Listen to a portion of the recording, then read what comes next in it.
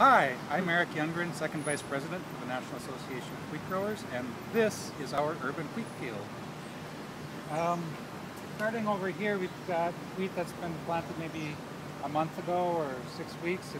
This is called the tillering stage, and then we move into heading and jointing. If you look closely through these pallets, you can see, like this is in boot. You can see the wheat head is forming in the plant, and in a few days it shoots out of the plant, similar to these.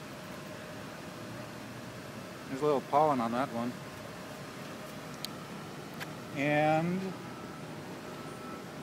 moving on, as the wheat heads, it continues to grow taller and taller and taller until it reaches its maximum height, and then it starts to dry down.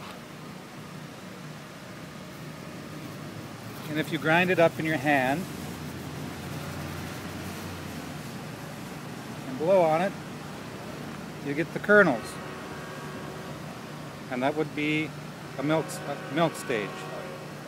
And we need it to be hard before it's ripe, so that you couldn't even dent it with your finger. It would be crunchy when you chewed it. As it dries down, it starts to lose its color.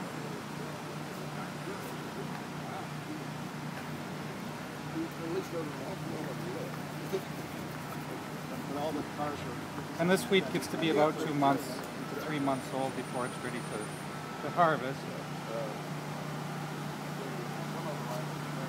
This stuff here is still milk, but it's turning to dough. And when we get to the end,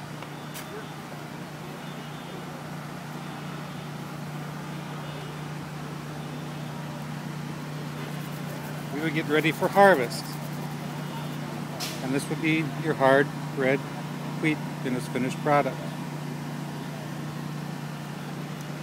So this would be ready to combine with the great big machine on the end, and it would begin its journey from wheat to flour to bread, cereal, Twinkies, and Pop-Tarts.